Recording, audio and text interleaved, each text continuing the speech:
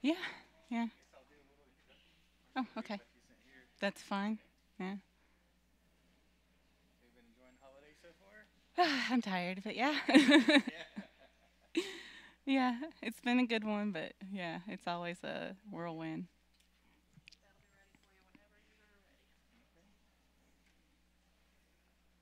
How about you? Has it been a good holiday? Mm-hmm. Yeah.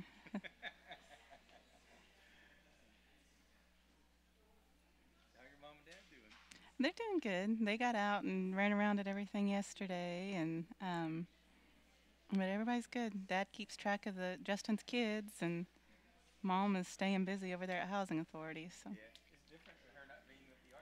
I know. That's what we helped them set up the other day, but that's even what I was thinking. It used to be. I guess it's made it this holiday a little bit easier, but because we used to stay busy all week long.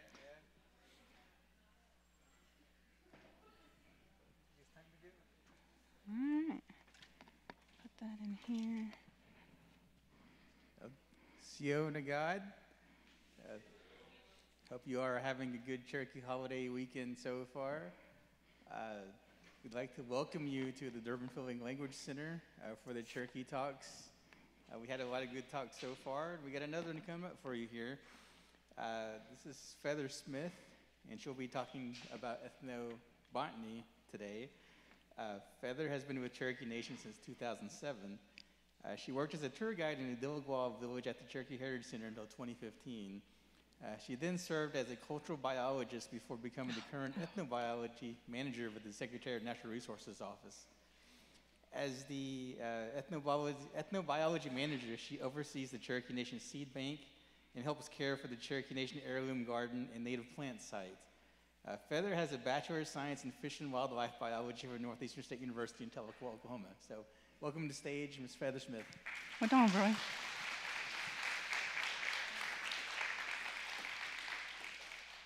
Sio Nigad, Ugadatli Dawadon, as Roy said, I'm Feather Smith. Clearly my laptop is going to give us a minute here, so we'll wait a second to actually get into the PowerPoint. But I went into school for fish and wildlife biology, and it was a big emphasis on wildlife. My main interest was actually more in working with animals. So I never expected to work with plants. Pat Gwynn, I don't know how many of you know him, but Pat was actually the person who was instrumental in getting the seed bank and the Cherokee Nation Heirloom Garden and native plant site started. So I had one of my former Miss Cherokee coordinators had actually come to me and she'd said, Feather, there's this position opening up and it's going to be working and it's going to need somebody with a biological background. And she said, I know that's what you went to school for, but we also need somebody who has a cultural background. And she said, we would really like to work with somebody that we know. So why don't you contact Pat?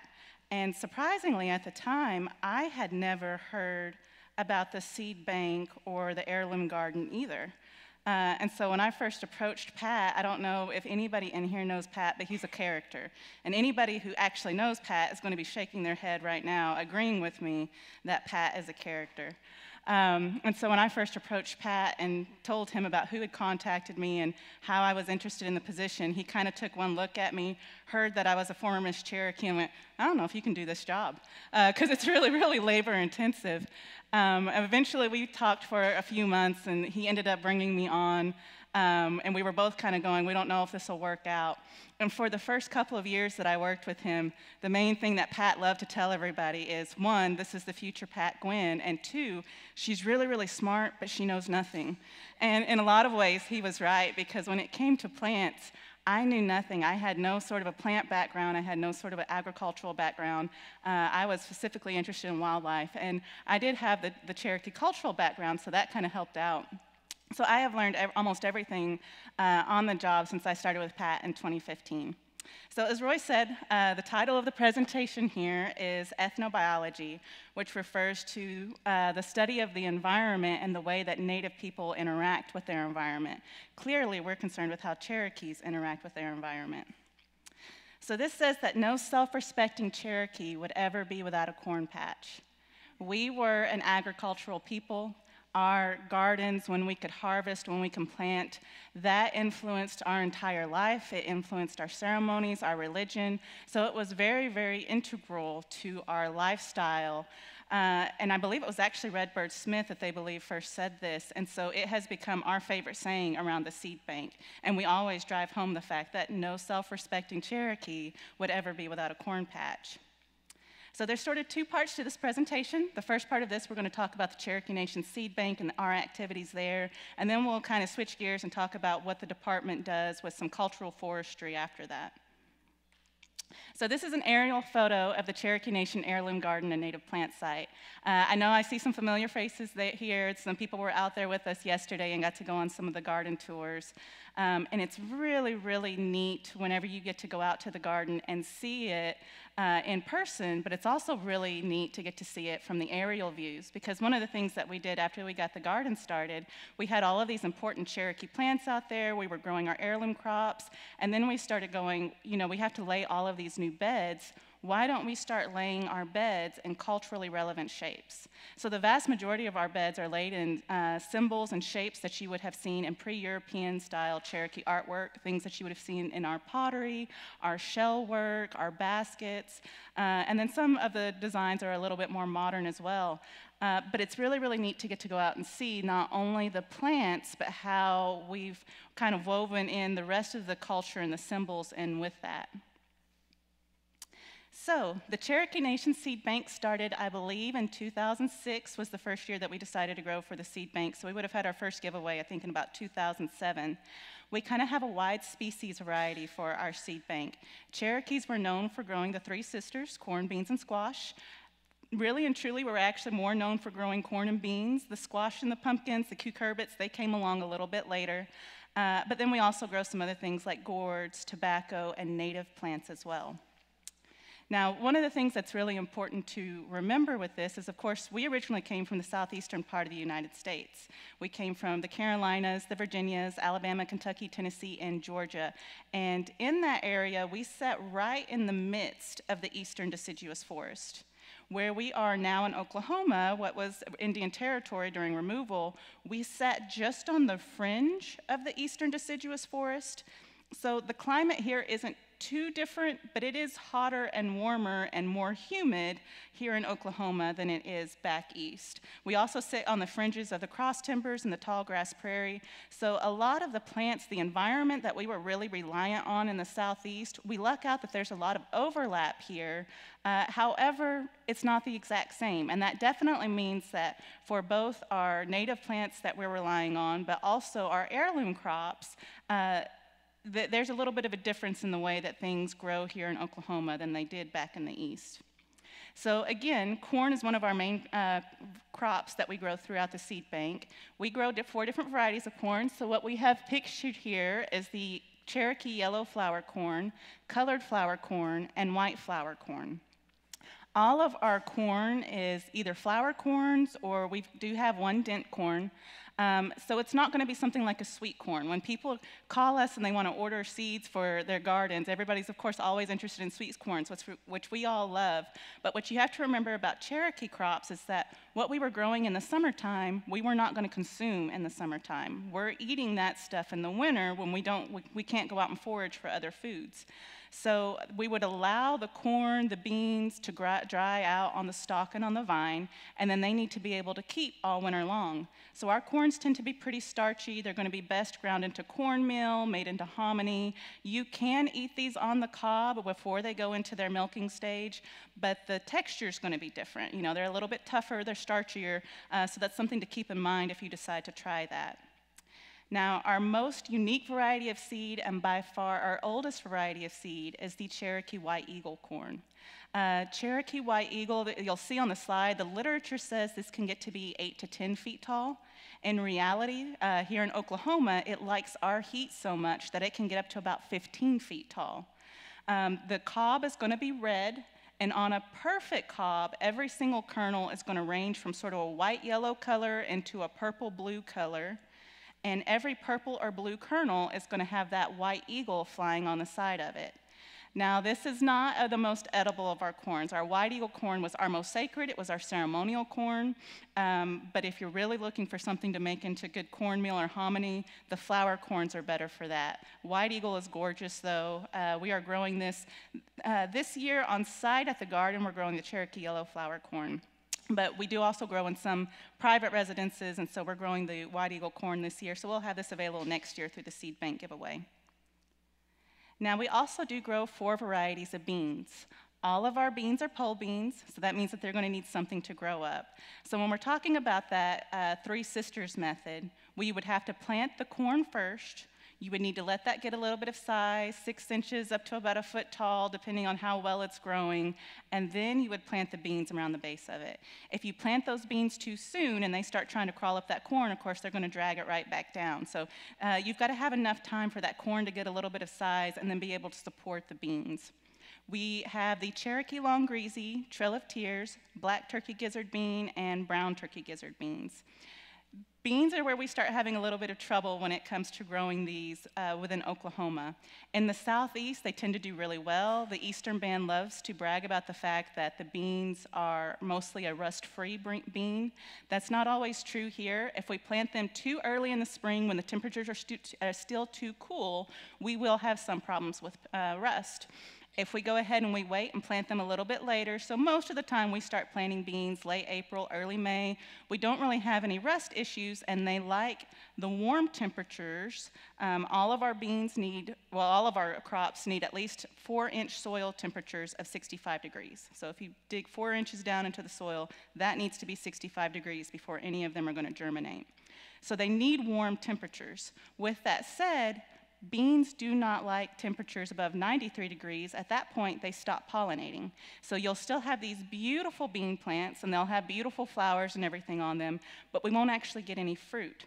That's why, if you ever visit us out at the garden, you will see that we don't actually grow our corn and our beans together. It's because we have to plant our beans earlier in the spring to be able to get a spring, early summer crop, but our corn does not like cool temperatures at all, and it doesn't like a lot of rain. So generally, while we're planting this stuff in late April, early May, we're not actually able to plant our corn out there until late May, and some years it's been the middle of June before we can get it growing. This year, we actually got it in the ground in May, but it was very, very slow to really start growing and to take off, so it took longer than it normally does. So we actually haven't harvested the corn out of the garden yet. We still have some corn down there, which we're hoping to start harvesting next week. But what that means is that we can't quite plant those at the same time. Beans get planted earlier than corn, so there's no way that the corn's going to be able to support those. One of the other things that we really look to do is to get a good bean fall crop, because most of the time it just gets too hot in Oklahoma too early to really get a good bean crop in the summertime. If we can keep those plants alive all summer long and then wait until it starts to cool off in September, we'll get a really, really great fall crop, assuming that we don't get a frost too early that winds up actually killing them off, which is what happened to us last year. So kind of one of those things that anytime you're gardening, you never quite know what's going to happen. Now, we do grow the Georgia Candy Roaster squash as well. This is by far our most popular seed, our most requested seed every single year. It is a very large winter squash, so these can get to be about 20 pounds. They can be up to 2 feet long. It's a large squash. It's sweet. Any recipes calling for pumpkin, sweet potatoes, or squash, we can use the Georgia Candy Roaster for. And that's part of the reason why people love it so much. Once somebody's had it, they love to have more. They're always coming back for more. But we have some problems growing squash here in Oklahoma. It really doesn't like Oklahoma heat. So a couple of years ago, we knew we needed to get some more cucurbits into the garden, and we have a long vetting process before we start growing any seeds for the Cherokee Nation Seed Bank on site. Because what we're really growing for is to preserve Cherokee genetics, heirloom genetics.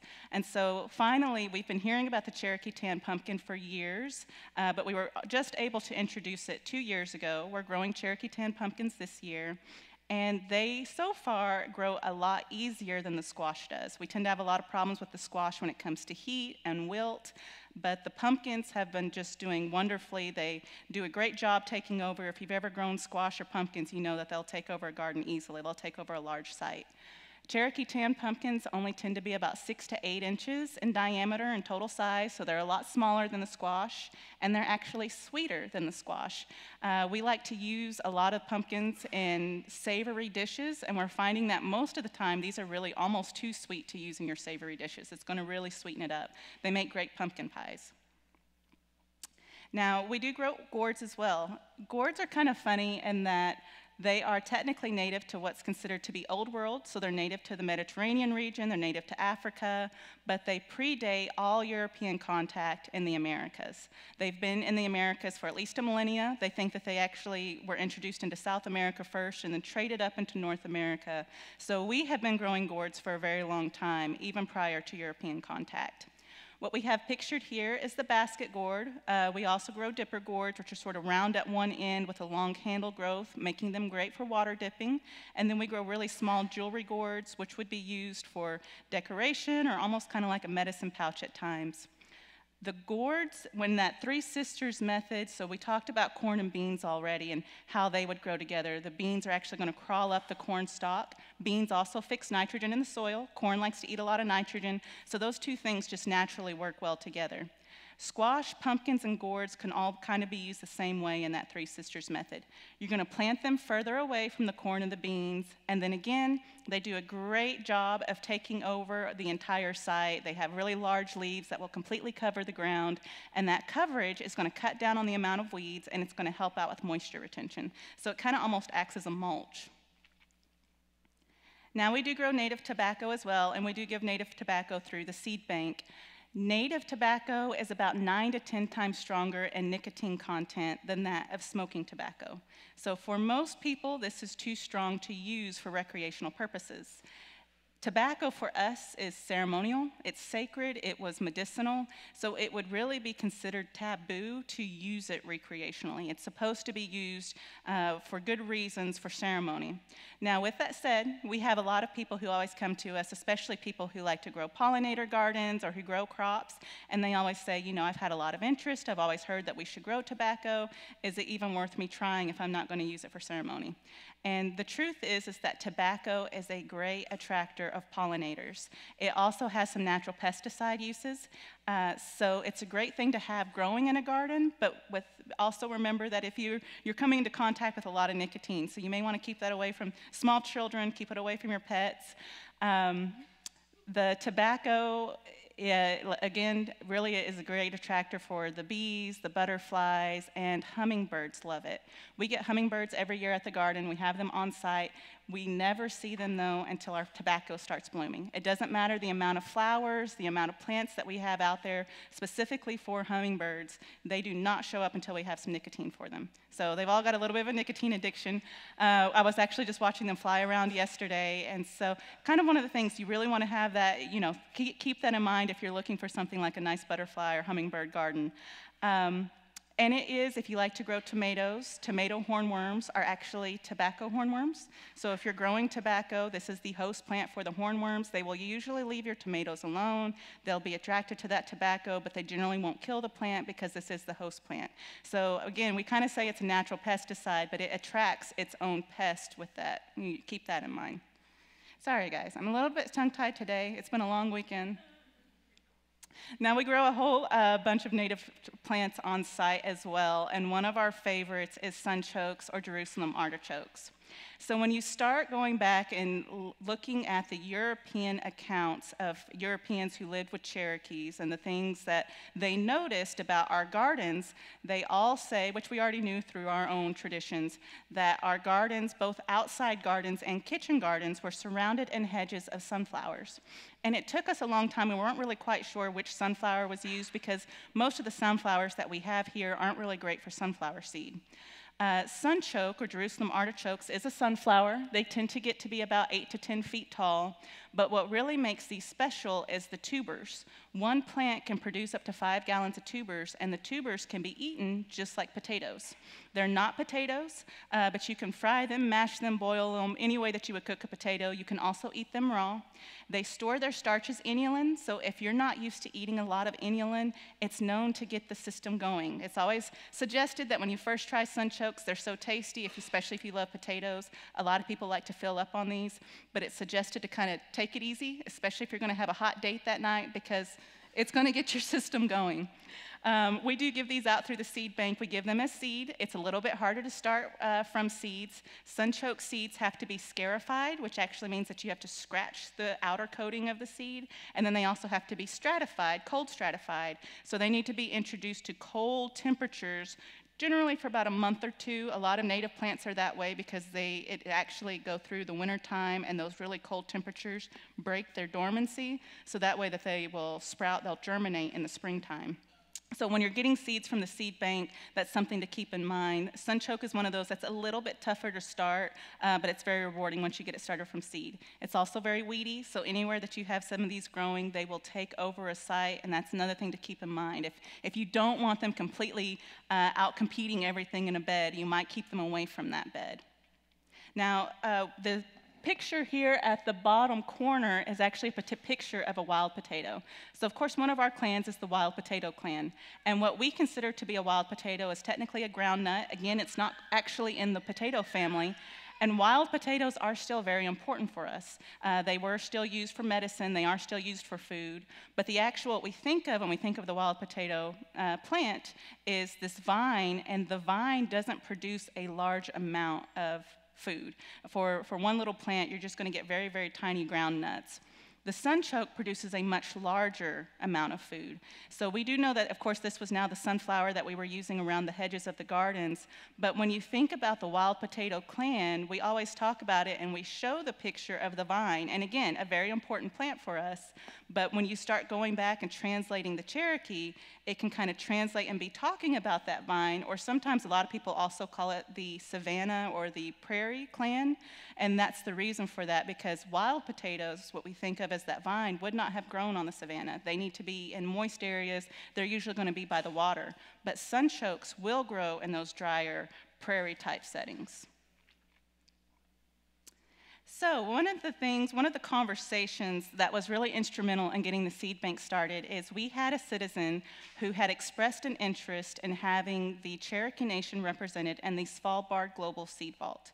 If you're not familiar with that, it is a seed vault that's located in Norway, and the idea is that it's supposed to be kind of like Noah's Ark for seeds. They take seeds, they will accept seeds from countries around the world, they put these into the vault, and the hope is that in the case of either a man-made disaster or a natural disaster, that vault and everything inside that vault is going to survive, because they've done a lot of things to really make sure that it's foolproof. Because we're a sovereign nation, they thought that the Cherokee Nation should be represented. But the seed that they were interested in was having the Cherokee purple tomato represented in the Svalbard seed vault. Now, the team at the time, I wasn't working with them during this time, they had kind of already suspected, because we don't really have any stories about this, but what we thought was that the tomato technically isn't a Cherokee seed. Tomatoes are native to the Americas, but mostly South America, the very tips of Central America. We did not have them this far north prior to European contact. The next thing is that the Cherokee purple tomato, we believe, was actually cultivated in the mid-1800s, and we believe that it got its name because of where it was cultivated at, which was originally in what would have been Cherokee homelands, but by that point we had already been removed. So of course we still had Cherokees there, but the majority of the tribe had already been removed to Indian Territory. So the Cherokee purple tomato is Cherokee in name only, like your Jeep Grand Cherokee is. It is not considered to be a true Cherokee seed. It's not something that we as a tribe cultivated. So then, after hearing this, it was actually the council who had come back at the time and said, well, if the purple tomato is not one of our seeds, what are our seeds and where are they? And when we got to looking for those seeds, we could not find any Cherokee seeds, at least not easily, here within the Cherokee Nation. And so then that became the mission, was to go out and find Cherokee seeds. And so they started working with different entities. We did work with the Eastern Band of Cherokees. We worked with some citizens within the nation. We worked with some corn experts. We worked with government entities until eventually we were able to find those initial 9 Cherokee heirloom crops. And now we've got 10 with the Cherokee 10 pumpkin. After all of that, then that was what the seed bank was started for, because what we found once we got a hold of all of these seeds is that nobody in the world was growing Cherokee seeds for the purpose of preserving the genetics of those Cherokee seeds. A lot of hobbyists were growing them. They were being grown in a lot of personal gardens, which is great. We still want that today, and that is necessary. But if we don't have somebody who's focused purely on genetics, those seeds, those plants are going to change over time, and they're at risk of being lost. So then that became the mission for Cherokee Nation, was that we needed to get a hold of these seeds and start growing them for genetic preservation and get them back up to what they were supposed to look like, what they were supposed to be like. And after that point, our seed bank started, and we all kind of completely forgot about Svalbard. Well, then in 2018 or 2019, Svalbard reached out to us, and they actually approached us and said, we would like to go ahead. We've heard about, what kind of being the inspiration for the seed bank, and we would like to have the Cherokee Nation represented here at the vault.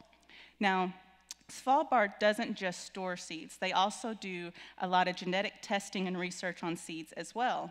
And for our way of thinking about these seeds, our heirloom crops are sacred. So we could not just allow anybody to be coming in, fiddling around with the genetics of these seeds, even with the best intentions.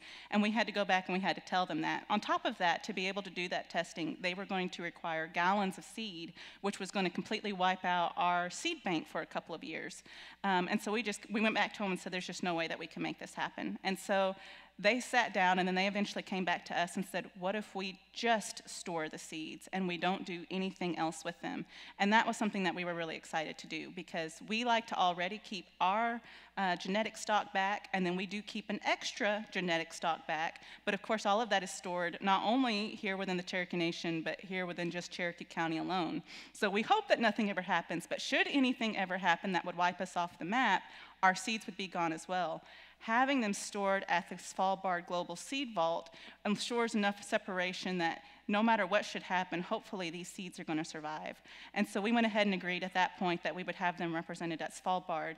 The next issue that we actually ran into with them is that when it comes to labeling their seeds, of course, this is a scientific endeavor, so they have very, very specific ways of labeling anything that comes into their vault.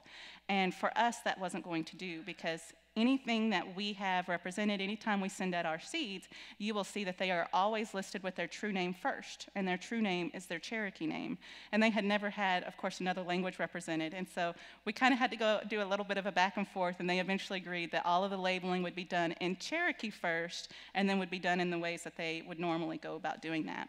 So the picture here is Chief Hoskin and also the former Secretary of Natural Resources. He's now our Attorney General, Chad Harshaw, and they're both holding the packages that were getting ready to be sent over to Svalbard. I believe it was actually 2020. It was right before COVID that we were able to get the seeds over there, and they are getting ready to store those in the vault right there. At the time, I don't know if this is still true, we were the only Native American tribe represented within the Global Seed Vault. So the Cherokee Nation Seed Bank, we do accept seeds every year. I'm sure many of you are familiar with it, but if not, any Cherokee citizen is eligible to request seeds. That can be citizens of the Cherokee Nation, the United Kituah Band of Cherokee Indians, or the Eastern Band of Cherokee Indians. The idea when we started the seed bank was, again, it was genetic preservation. And what we realized is that for genetic preservation, for our heirloom stock, we really just need a small amount of seed. It is still a very good amount of seed, but we don't need gallons and gallons of seed. So once we get our genetic stock placed back each year, what we have left over is then decided that we needed to give that back to the community. And these heirloom crops can't be owned by just any one person, any one entity. The tribal way of thinking is that what we had, these crops were owned by the tribe as a whole. And the tribe as a whole would be all 3 recognized bands of Cherokee Indians. So we send these out every single year for free. Generally, we try to open up the seed bank around February 1st. That can vary a little bit depending on how tech things are going. This year it was a little bit later, but we will never accept seed requests before February 1st. So it's either going to be February 1st or it's going to be after that date. We have started accepting seed requests through the Gadugi portal, so that kind of helps things out a little bit. If you've already got an account through the portal, you're not having to create a new account. But the one thing to keep in mind is that seeds go very quickly. We grow as much as we can each year, but remember that we are the largest tribe, and that's especially once we start considering including the other bands. We are a very, very large tribe.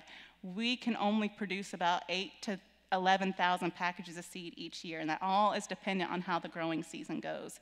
So we try our best, but we've gotten to the point where seeds are oftentimes gone within a day or two. They go very, very quickly. Now this says you will get snake bit, and that doesn't literally mean snake bit, though in gardening sometimes things do happen.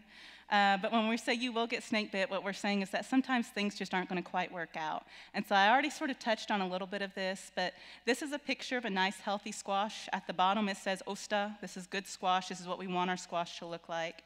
But the first couple of years that we grew the Georgia Candy Roaster squash on site were wonderful bumper crop years. And then we've had problems with them ever since. And so I think it was the third or fourth year that they were growing, we started having issues where the plants were just dying literally in a day, in a matter of hours.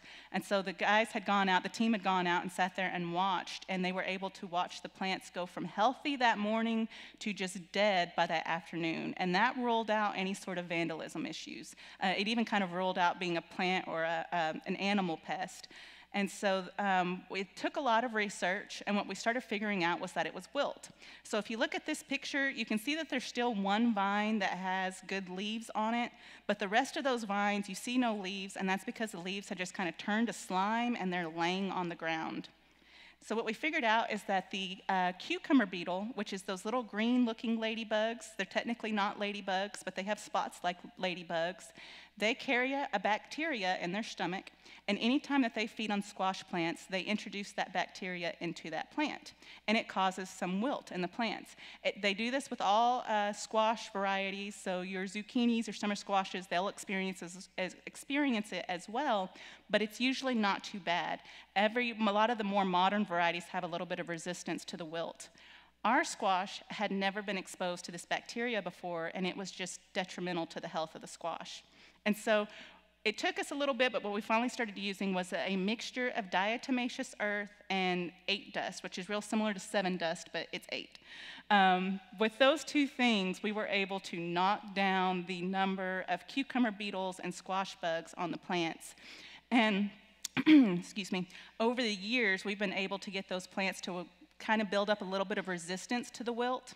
Well, the next thing that we actually figured out is it wasn't necessarily the wilt alone that was killing the plants, it's also the heat. Again, our crops aren't used to this Oklahoma heat, and so once the temperatures start getting above about 93, 95 degrees, that will also cause them to wilt. And the combination of the bacterial wilt with that heat was really what was killing the plants.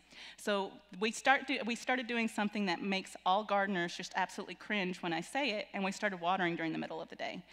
We don't completely water, we don't water all the plants during the middle of the day, but we now have an irrigation system on just the spot where the heirloom crops alone grow. And when it starts getting above about 93, 95 degrees in the afternoon, around 2 o'clock, when the plants start to kind of look sad, we flip the water on for about 10 to 15 minutes and spray over top of the plants. And that cools the plants down. Fortunately, it really doesn't burn the squash plants because there are certain plants that you just absolutely cannot do that with. If you were to water them during the day and get those water droplets on top of those plants, the magnification from the sun on that water droplet will burn the plants and can sometimes kill or really harm the plant. Fortunately, we don't have too many issues with that on our squash plants, but it really helps to cool them down. And so if you're sitting out there watching throughout the day, you'll come out in the morning, you'll see these beautiful plants. By about noon, they're starting to droop, and by about 2 o'clock, they're starting to look sad. At some years, they almost look dead at that point. We'll flip that water on, you'll see everything kind of perk back up for a little while, and then it'll start to droop again in about an hour or so.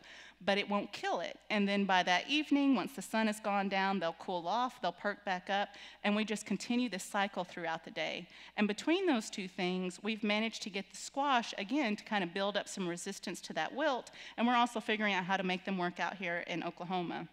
And just to let you know I have absolutely sat out there and argued with Pat Gwynn before. A couple years ago, we were growing squash, and I took one look at it, and it was almost one of those years that we'd had a lot of rain. It was kind of getting too wet out on the site, and but I took one look at the squash, and I said, I need to turn the water on. And he's like, Feather, you can't. It's too wet out here. And I said, if we don't turn the water on, these plants are going to die. And so we went back and forth. I eventually turned the water on, and he finally came to me about 15 minutes later and went, I think you made the right call. So sometimes it's just necessary. We've got to do what we've got to do. So now we're going to switch gears a little bit, and we're going to start talking about some cultural forestry. So my primary job is working with the heirloom garden and the seed bank. But aside from that, some of the things that we get to do in our ethnobotany department is that we get to learn a lot about cultural plants, cultural plant identification, and we oftentimes help our elders when they start wanting to find some of these plants or need some help with the plants. This is one of the things that we take pretty seriously in our job and we get to help out with. So something to remember about Cherokees is that we are a people of the eastern deciduous forest. But when you're thinking about the forest, what do you think of? Trees. We need trees to make up the forest. However, that eastern deciduous forest site, that environment, creates this environment for all of these different plants that aren't trees. And for a lot of our purposes, it's the non-tree plants that are more important than even those trees are. But trees are necessary to create that environment. But that's a kind of one of those things whenever we used to kind of work a lot more with certain entities, certain government entities. A lot of people have this idea that if we cut down the trees and then we replace those trees with other trees, something like pine trees, then we've replanted the forest and we have another forest out there. Technically, you have a forest out there, but it's a totally different forest. Pine forest, of course, change the pH of the soil, they change the way light filters through the trees, and all of the plants that we get in an eastern deciduous forest, you're not going to find in something like a pine forest. So now we'll see if I can get you guys to speak up a little bit. I'm going to test your knowledge here on some plants. Can anybody say what this is? Cedar. This is eastern red cedar. Very important plant for us. We tend to use this to cleanse negative out of an area, cleanse bad out of an area. What is this? Jola, tobacco. It looks a lot like it. It is not. It is not. I'll give you, this is a little bit of a trick for you guys because in truth, you're probably never going to find this in Oklahoma. This is American ginseng. So it's kind of, this is a plant that is so important to us, and we all get to hear about the importance of these plants. And it's really funny because when we actually get to go onto a site where we get to see a ginseng plant, every person that I've ever been with, and even this includes me, the moment that we see a ginseng plant, we all kind of go, that's it? It's kind of a small, kind of a nondescript plant, and in this picture, it does look a lot like Virginia creeper. It looks a little bit different when you actually get to see it in person. What's really special about this plant, of course, is the root, and it's so important for us, but really doesn't grow here in Oklahoma. If you're ever drinking an energy drink, kind of look at the ingredients on that drink. It'll oftentimes list ginseng, not referring to American ginseng, but Asian ginseng, but that's kind of the way that we would use it too. We would use it in teas, and it had a whole bunch of different uses medicinally, but that was one of the ways that it helped out was by giving energy. Anyone know this one? This is golden seal. So ginseng likes to get fungus on its roots especially. Golden seal is antifungal, and so it will actually grow. You'll oftentimes see these two plants growing together, and it's because the golden seal protects that ginseng. Ginseng hunters, ginseng pickers, they're always out looking for golden seal first because they know they're going to spot this before they spot the ginseng, and that kind of gives you an idea on how we use it medicinally because it is antifungal. It's a little bit of a hard picture to see. This is prairie willow. It is in the willow family. It's Salix humilis. We also call this red root because if you get a hold of the roots, it does have a very bright red root. Prairie willow grows more as a shrub, and this is a plant that is so important for all of our southeastern tribes. We use it a lot in ceremony along with other medicinal uses. it has almost been over-harvested, picked out of existence here in Oklahoma. We've only got about 2 or 3 counties where it's still known to grow naturally, and so this is one of those that we do grow on site at the garden, and it does really, really well in those garden settings. We have some of the biggest prairie willow redroot plants I've ever seen, so it really loves when it's managed and grows well in those settings, and that just kind of drives home how over-harvested this plant is, because it does not really have a hard time growing in most settings. This is New Jersey tea. This is also called redroot, and it's a great reminder on why we don't really like to use common names. This is why scientific names were started, because common names often overlap. And again, it's called redroot because it has a very, very bright red root. We always like to joke around that when we're out looking for a lot of plants, we always have people come up and they'll ask us, they say, we're looking for this plant, and the plant name is Dahlonega. Of course, Dahlonega is kind of like yellow. And we're always laughing because you know how many plants that we get approached about looking for Dahlonega, and then they're talking about 5, 6 different plants. So most of the time we need a little bit more information to be able to help people find their Dahlonega. New Jersey tea actually gets its common name because when the Boston Tea Party occurred and all the tea was dumped into the harbor, the settlers here, looking for an alternative to drink for their tea until they could get some more over from England, started looking at what the native populations were drinking. And this is one of the plants that really took off because it has such good flavor. It makes a really good tea, has a whole bunch of uses medicinally, kind of tends to be used for like headaches and upset stomachs and all kinds of things. Anyone know this one? Rattlesnake Master, yes. Rattlesnake Master gets its name, well, the name kind of tells you what we use it for. We actually believe that snakes don't like this. They will stay away from this plant. We did use a portion of the plant to help treat snake bites, and this is one of the plants that our people, especially our warriors, were supposed to carry with them at all times. So 7 is a sacred number for us. We have 7 clans. We also have 7 sacred plants. The preceding 7 plants that we just saw are the 7 sacred plants of the Cherokee. Now we'll go into some of those other plants. Anybody know this one? It is a flower, and it's actually in the Asteraceae family, which is the sunflower family. This is Sweet Everlasting. So Sweet Everlasting, we always hear smells just like butterscotch.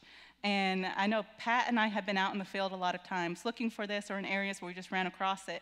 And it took us a little while before we both came out and said it, because a lot of people, if you tell them this, will get mad. But we both agree that almost every time that we've come across this in a natural setting, it smells more like sweet cat urine than butterscotch. We did transplant some of this into the garden years ago. We don't still have it out there. It didn't quite work out, but we had it for a few months. And during that time, for about the first 2 weeks after we transplanted it into the garden, I could not go near that area, because if you would get anywhere near the area, the smell was so strong I could not stand it. After about 2 weeks, it took a turn, and it did smell just like butterscotch. So it may depend a little bit on how far along in its season it is. It's pretty high in menthol, and we tend to use this for congestion. Anybody know this one? Bloodroot, yes. Bloodroot is one of our favorite dyes. So if you dig this plant up and you get a hold of that root, it'll almost be like it's bled on your fingers, and then it will stain your fingers a bright orange, red color. We are known for our baskets. Cherokees were oftentimes considered to be some of the best basket weavers in the world. And the reason for that is we were weaving with split pieces of river cane. If you've never worked with river cane is hard to gather, it's hard to split, it's hard to weave, and it's hard to dye. There are very few things that will dye river cane and won't fade out over time, but bloodroot is one of those things. It also had medicinal uses, but that is the main claim to fame, especially today, is as a dye. Watercress. Now, fun fact, watercress is not native to North America. A lot of people think it is. We're really not quite sure when or who introduced it. A lot of people believe that it actually got naturalized across the Americas when Lewis and Clark came over, as they were kind of moving along, that they were helping to spread it. But some people actually say that no, they think it was here before that, and it might have actually been when the Vikings came over that they brought it with them. Either way, it has become naturalized across the continent at this point. It's very nutritious. You're going to find this in the water. We highly recommend, if you're going to gather, harvest watercress, to pull it from waterways that are flowing. Make sure you really look around. You don't want to get into something that's going to have been exposed to any parasites and things. Go home, clean that up, because it is very well known that a lot of people who get a hold of watercress wind up running into water flukes, which are not a fun experience. With that said, it is very, very nutritious, especially if you'll blanch it and do things like that and make sure it's nice and clean before you eat it. Kind of has a spicy flavor, so it's really common for salads, for sandwiches. A lot of people love to harvest watercress. This is a tough picture to see. This isn't the best picture. Anybody know this one? This is high bush huckleberry. So huckleberries, of course, are great to eat. People love them. They can be very, very tough to pick. The huckleberries that we have here, we like to joke around that you can take your bucket out there, and when you drop your little berries into your bucket, you'll hear that plunk sound. Well, 2 hours later, as you're sitting out there picking those berries, you'll still be hearing that plunk sound. So they take a long time to gather. Fun fact, we do not truly, our high bush huckleberries, our huckleberries here in Oklahoma are in what we call the Vaccinium family, which is technically the blueberry family. So ours are really more closely related to blueberries. True huckleberries tend to grow up further north and west, but this is what we consider to be a huckleberry. Everybody know this one? Wild onions. Of course, those green plants that we have come up in the springtime, wild onions, cochin, all of those first spring greens are kind of believed to be like blood purifiers. We sort of believe that after going all winter long without having any fresh foods, any green foods, those first greens that you had really got the system kind of going again. Echinacea, purple coneflower, a great immune system booster. Green dragon, this is green dragon. I very rarely get to go out with the group and actually have somebody that can identify this one. And I was not able to identify this before this job. So I worked out at the Cherokee Heritage Center before coming over into this position. And at the time, I was in school for biology. And so one of the guys that I worked with comes in one day after they had been out gathering river cane, and he had that red cone with him. And he says, "Feather, what is this?" And I look at him, I say, "I have no clue." And he's like, "Well, it smells pretty good, and I'm pretty sure that this is something that our ancestors would have ate. I want to try it." And I tell him, we do not eat things that we do not know what they are. That's a recipe for disaster, and it's red, which is usually a good warning sign. We go back and forth because he's not convinced that he shouldn't eat it yet. And I think I eventually convince him, and we go about our day. A couple hours later, he comes back to me, and he goes, "We really need to figure out what that plant was, because I went ahead and I took a couple bites out of it, and I'm not feeling so great." So we pull out our phones and we get to Googling, and we figure out that yes, it is green dragon, and yes, green dragon is toxic. Fortunately, it is not one of two plants here in Oklahoma that just a small amount can kill you. And what we actually run into with most toxic plants is that generally the flavor of them is pretty bad, and you're probably not going to eat enough to really hurt you. Green dragon's not one of those plants. It tastes great. Everybody that I know that has tried this has all said it tastes wonderful and you could eat a lot of it. They also say it feels like either having razor blades or needles stabbed into your tongue over and over again. And then you're going to spend the rest of the day very close to the bathroom because it's going to cleanse the system. That's the nicest way of putting it. It's not a pretty experience, but it has a whole bunch of Cherokee medicinal uses. So we do identify this one, and we do offer this through the Cherokee Nation Seed Bank, but that's one of the things that you want to remember. If you're going to grow green dragon, it's an important cultural plant. Don't eat it. Anyone know this one? This is a little bit of a trick. I'm trying to trick you guys here. What's this? This is thistle, Scotch thistle. Basket flower, yes. So what do we use thistle for? Blowguns. Whenever we make our blowguns out of our river cane, the darts that are going to go through that blowgun have to have that white down on the ends of them, and that's what's going to push it through the tube whenever you blow on the blowgun. The white fuzzy downy inside that we use today generally comes from thistle. Thistle, of course, is an invasive.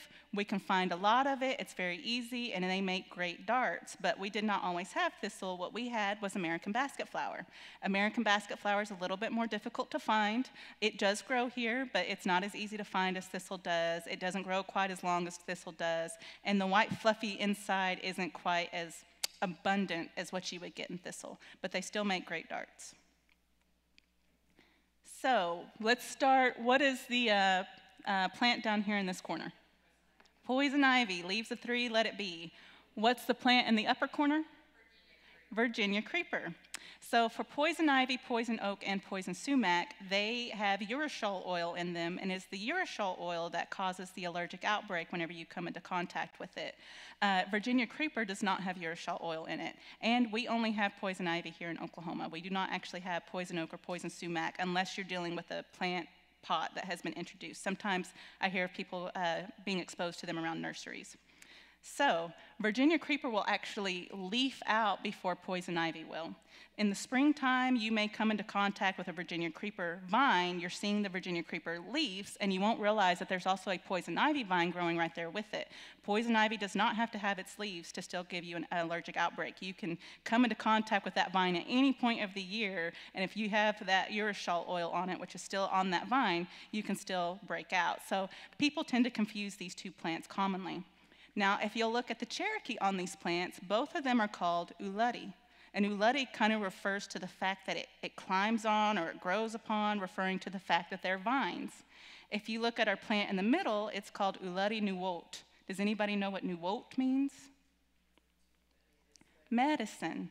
It is our word for medicine. So what we have in the center here is jewelweed, and jewelweed is medicine for poison ivy. It actually has a chemical that will bind to urushiol oil, and it will make it inactive. Really what this is if you know you've come into contact with poison ivy, you can get one of these jewelweed plants, crush it up, and clean it off. Because if you know you've come into contact with poison ivy, just washing it in water isn't usually going to clean that oil off. That's why they make all those special washes that you can buy at the drugstore. But jewelweed is a natural wash. If you've already had an outbreak, let's say you've already been broke out and have a rash for a few days, more than likely your oil is already gone at that point and it has set in, and this isn't going to do much. Some people say that it will cut down on the amount of time that you have that rash, or that it will help out with the itching, but it will not completely get rid of the rash. So I was working out there at the garden one year, and we knew earlier in that year that we had come into contact with poison ivy underneath a rose bush. Earlier in that year, I'd actually gotten some on my wrist, and it was at a point where it wasn't leafed out. And I had the rash for a couple of weeks, but it was January, so it didn't itch quite as bad as it does in July. It did blister up. It eventually went away. I wasn't too concerned with it. Come that summer, we had thought that we had gotten all of the poison ivy moved out from underneath that bush, and I'm over there weed eating, and I wind up cutting underneath some large grass, and then sure enough, I see the poison ivy plant.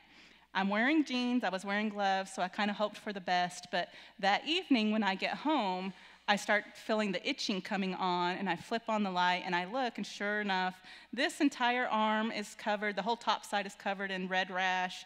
The whole top side and bottom side of this was covered in red rash, and I had it going across my face and the side of my neck. I immediately am looking at this going, I've got to get all of this cleaned off, and I was with an RN at the time. He took one look at it and was like, this is going to be bad. You're going to have to go to the hospital. You're going to have steroid shots. This is going to be bad. And we had a bunch of plans, things we were supposed to do that weekend. And so I looked at him and said, take me to the garden. And it's middle of the night. It's like 9, 10 o'clock, and he's sort of looking at me like I'm crazy. We get out there to the garden. I pull up one of these plants, use all parts of it because any part of the plant can be used, crush it up, and completely rub it everywhere that I can see the rash popping up. And the next day, it was completely gone. But again, at that point, what I'm doing is I'm getting all of that oil washed off. It hadn't really set in yet. I had done it another time several years later. I came into contact after an argument with Pat Gwynn, who kept swearing to me that we did not have poison ivy underneath a certain plant. And I ended up getting the poison ivy come up on my wrist. Again, it was before it was leafed out. And so I waited too long. I really wasn't too concerned about it because, again, it was early in the year. And when I did eventually use jewelweed on it, it seemed like I didn't have the poison ivy as long, but it definitely did not get rid of the itching, and it did not make it go away immediately. So jewelweed is a great thing to use, though, to get that cleaned off. Now, does anybody know this one? sassafras. So this is another plant that when we talk about sassafras, we say leaves of 3, but for a different reason, because sassafras usually has 3 distinct leaves on it. When you look at most trees, a lot of the leaves are pretty uniform, but a few of the trees actually have a case in where the leaves actually look pretty different, and sassafras is one of those. It has what we call just the sock or the football, which is a leaf with no lobes in it.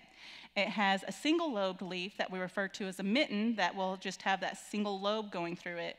And then it has the double-lobed leaf, which kind of looks like a turkey track or like a ghost or like a glove. Now, if you're ever wondering, once you come into contact and you see those 3 distinct leaves, the next thing that you can do is take it and crush it up and smell one of those leaves. Most of the time, it'll kind of smell like root, or well, a lot of people say root beer. I kind of think they smell more like Fruit Loops, but it has a very distinct scent to it, and it makes a very tasty tea.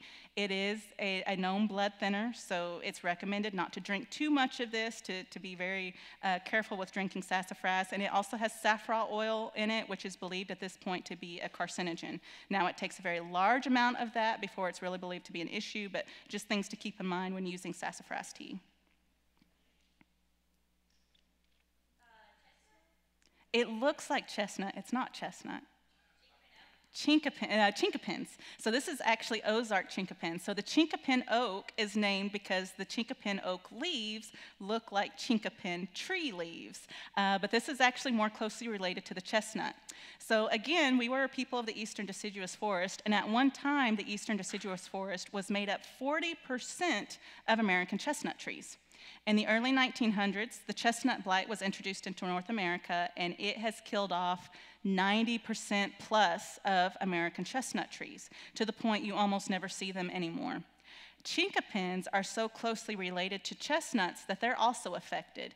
Chestnut trees didn't quite come this far west. There were Allegheny chinkapins in the southeast where we were from, but what we have here in Indian Territory, we're kind of on the fringes of Allegheny chinkapin, but more in Ozark chinkapin territory.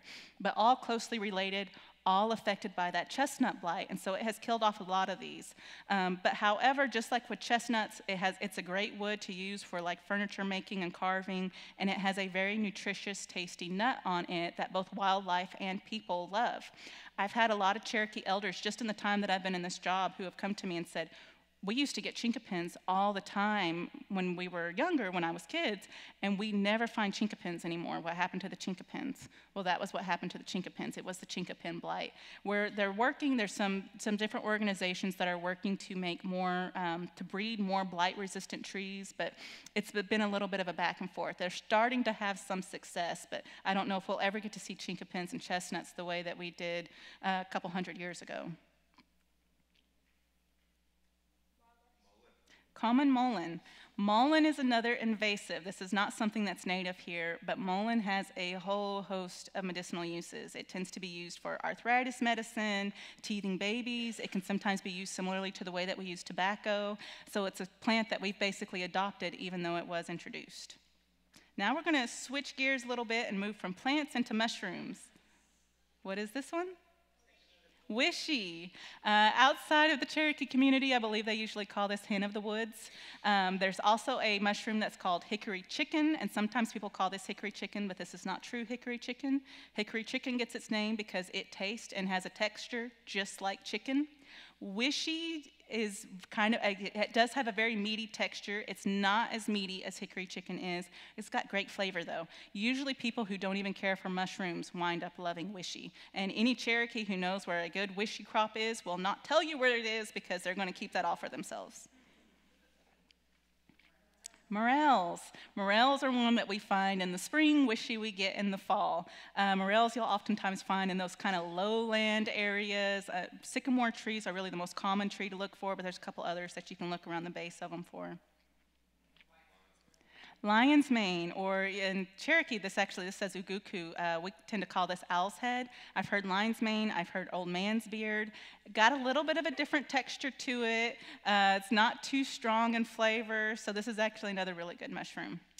So all plants that we would have found in the eastern deciduous forest. And when we can, we tend to introduce a lot of these native plants into our garden, which really acts as an educational site where we can educate people on some Cherokee culture with these plants. But even working with native plants, you will get snake bit, just like working with heirloom crops. So one of the issues that we kind of ran into, this was actually one of the first projects I got to work on when moving over into this position, is we had a prairie willow, remember we also call that red root, growing out in the garden. And we had our very first one. It had been out there for about a year at the time I started. And our elders came out and they looked at it, and I remember Pat being so happy to show it to them, and they said, "Oh, this is great, we love this, but you need to have two. This grows as a male and a female, and we use them both differently for medicinal purposes." And so we say, "Cool, what is ours?" Nobody knows. And we say, "How do we tell the difference between the two?" Nobody knows. So we sat down and we started doing research, and we were able to find about 4 articles out of hours of research that actually talked about the phenotypical differences, what you could look at to tell the difference between a male and a female prairie willow. And what we figured out is that males bloom with red, fluffy-looking flowers, and females bloom with green, kind of spiky-looking flowers. So with that knowledge, what we're believing is that our plant is probably a male plant. And so we get out and we start looking, and remember, 2 counties here in Oklahoma that you can find these plants in. It's kind of a very difficult plant to find out in a natural setting. So we start going out and we start looking for big stands of prairie willows, because we can't just pull 1 or 2 plants from any, one site. So we eventually find a pretty good clump of plants, and there's a bunch of males and 1 maybe female. So we can't pull her from that area because she's the only one. So we wait a few more weeks, keep looking, and they went out one day when I wasn't available, and they come back with this plant, and they said there was males and everything in between, and the whole site is just loaded, but I don't know what this is. And Pat asked me, he said, "Feather, is this a female?" And I looked at it and I said, "I don't know what this is." And so he goes ahead and he sends us out again the following week, and we bring back another plant that we're about 80% sure is maybe a female. It's starting to get kind of late in the blooming season at this point, and that's the only time you can tell the difference is when they bloom for a couple of weeks. So then we have to wait until the following year. The following spring, our initial plant, our male, bloomed as a male. The one that we brought back that was probably 80% a female, blooms as a female. The one that we brought back in between that we weren't sure about, we continued to be unsure about, because it blooms with characteristics a little bit of both. All we knew is that between the 3, we had our bases covered, so we planted our male and our female next to each other. The other one got planted a little bit up the creek, and it actually grows better than the other 2 do. And so we know that we've had a lot of success with those, and we're just happy to have our bases covered between the 3 of them. So one of the things that we do with those prairie willow plants is they grow so prolifically out there on the site that we have to prune them back every single winter. And when we prune them back, we take them, we stick them down in rooting compound, we stick them down into the ground, and we see if we can't start new plants or kind of clone new plants out of those prunings. And we've had some success with that. Some years we have like 80% success. Some years we have like 10% success.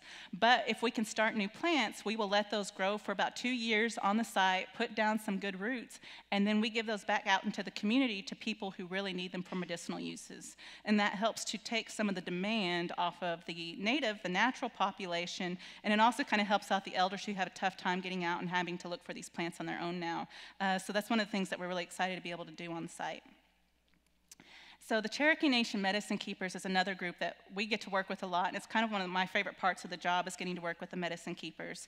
They are a group of Cherokee elders who are all first language speakers who have a knowledge of Cherokee medicines, and they get together ever so often to try to continue and preserve that knowledge. This is their spiritual leader, Crosland Smith, and we really like to point out Crosland really likes to say that the purpose of this group was to expand the capacity for good. And he said our capacity to do good is for all people, red, black, blue, and yellow. So it was really a group that was started to preserve that knowledge, but the hope is that we can take that knowledge of who we are and eventually share that with everybody, because our environmental way of thinking is tied to our culture, it's tied to our society, and it's really something that if kind of everybody can follow that, they're going to have a better relationship with the environment, and people who get there outside and get their hands in the dirt are usually tend to be a little bit of happier people. Now, one of the things that the medicine keepers wanted to do from the time that they got started is they wanted to be able to share that knowledge with the next generation. And so it took a few years before they finally figured out how to do that, because sharing some of this knowledge can be kind of touchy. Some of this knowledge is very sensitive, and it's taboo to share it out too openly. And so they eventually did a pretty rigorous interviewing process. They were able to choose 5 students, most of them all in college aged, and started working with those students. They actually partnered them up with a medicine keeper, and they were learning language, they were learning about the plants, and they were also doing some community work and working with Cherokee communities to help out with some of this knowledge as well. And there were a few of the students that had never done things like gathering wild onions, and we were able to get out and do that with them. We taught them about harvesting sunchokes. They got to learn how to make 4-bark tea. So there were a lot of really exciting things that we got to do with them, and that the medicine keepers really, of course, headed on whenever they were doing that. All right, I think that is pretty much the end there. I had meant to get out of the symbology portion of this, but if there are any questions, I'll go ahead and accept any questions now, if anybody wants to ask any. How do you handle cross-pollination, especially like with gourds and stuff? So far, we sort of luck out in that where we're located, we do not have any problems with cross-pollination. Now, we cannot grow more than one variety of seed. So corn cross-pollinates, gourds cross-pollinate, squash cross-pollinates. We cannot grow more than one variety of corn on site each year. We don't grow more than one variety of squash on site, and we don't grow more than one variety of gourd on site. So that's how we avoid cross-pollination issues. It's just not worth it to try to sit there and really there's ways that you can avoid it by planting this one earlier and planting this one later, but we just want to make sure that we don't even chance the integrity of those seeds. And so generally what we do, if we want to grow more than one variety of corn in a year, for instance, we're growing Cherokee yellow flower corn on site at the garden, and then a couple of our employees, if they have the space to do so and are willing to do so, will grow another variety at their homes. Sometimes we have other people that will help us out, but that takes a very careful vetting process too, because we have to make sure that they don't have anybody around them who's growing to avoid cross-pollination. So it's usually people who live in very rural areas who know their neighbors.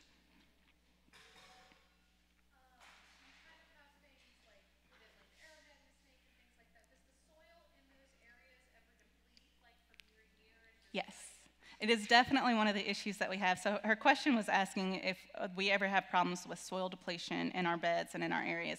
Yes, and so the job, we spend all summer long growing these plants, and a lot of people think our job gets easier in the winter, and it doesn't, because come winter time, we're ramping up for the seed bank, but we're also growing soil. We spend all winter long getting a hold of whatever organic material that we can, letting it break down on those sites. We're constantly putting mulch down and just letting that mulch break down on those sites. And then we are fortunate, before, when Pat was still with us, Pat had a big population of goats and would bring us goat manure. Now we've got an employee who has a big population of sheep, and he's able to bring us sheep manure every year, and so we get that manure back out on the site, and that's what we use for fertilizer. So we spend all winter long growing soil. And it's a poor site, so we don't always talk about this, but initially, where the complex is located was the site of a government dump up until the 60s, 70s, and then at that point, they cleared it up, cleaned it up, put new soil on top, and then turned it over to the tribe for our complex. And so the soil out there is really kind of terrible soil, and if you start getting down too far, sometimes you run into some things. So what you have to kind of remember is that at the garden, nothing that's growing there wants to grow there. It's really a terrible site for that. Is there another question?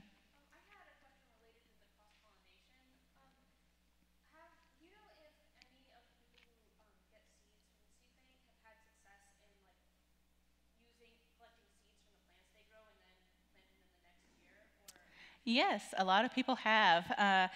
Part of that, so we don't have the issues that you would have with like something that you would buy at Lowe's. You know, there's certain plants that whenever you buy them and grow them, you can't collect seeds from them because the seeds aren't going to be any good. So that shouldn't be an issue with our seeds. All of the heirloom crops, if you're growing something like corn, for instance, you should be able to grow your corn. Now, well, one issue with corn is that what you're eating is also the seed. So you want to make sure that you put back a little bit, and we always say, put back the best. Don't put back the worst looking corn. You eat the stuff that's not so pretty. pretty. You keep the stuff that looks great because that's what you really want to use for your genetics. But if you'll take that corn, let it dry out completely. Generally, it's, take the cob, let it sit and dry for a little while. When it finally gets to the point that you can kind of rub that cob and the kernels start falling off, it should be ready. Knock all those kernels off that cob. Continue to let it dry for about another week or two because you don't want it to have any moisture on it, and then you can store it. Now, we generally store using a freezer. We have a pretty high-end freezer that really controls the amount of moisture and everything in the freezer. You can freeze at home, but most freezers at home aren't. You get a lot of ice buildup and things on those, and there's a lot of changes.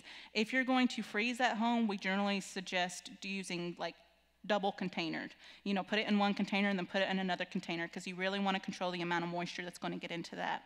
But aside from freezing, the other thing that you can do is just put them in an airtight container and then stick them back in a cupboard or back in a cabinet where they're not getting a lot of fluctuations in temperature, there's not a lot of fluctuation in humidity, where you're not really going to be messing with them too much. And they can oftentimes keep for years that way. But in the freezer, they'll keep a little bit longer than they will in something like a cabinet. And then you can also do that with native plants as well. So that's true for native plants, and that's true for your heirloom crops.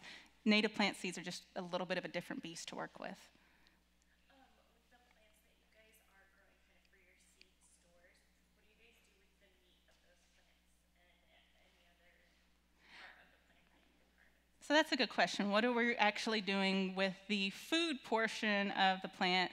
Now, for the most part, when it comes to corn and beans, obviously the seed is the food. So it's not even a question on those because all of that's just going to turn into seed. But when it comes to pumpkins and squash and the gourds, which we're not eating, but gourds are also usable, what are we doing with those things? It really varies from year to year. So with the gourds, as much as we can, we try to just cut a hole in them and pull all of the seeds out, and then we have these leftover gourds. And sometimes we get approached. Occasionally, I'll have one of the schools reach out to me and say, "You guys have any gourds?" And I will send them to them. If we have nobody else to take them, the Cherokee Art Center is always really happy to take them, and then they use them for classes and things that they teach. So we really like to make sure that they're not going to waste. Now, the squash and the pumpkins, that can vary. We've worked a lot with Kawi in the past. We've worked with Chef Nico Albert in the past. And we've also just gone around the Cherokee Nation complex going, "Will anybody please take this stuff off of our hands?" Because we're always, we can't really send too much of that out. There's the time limit, and we have to get the seeds out. So we have to cut everything open, pull those seeds out, and then we've got all this fruit sitting around the office.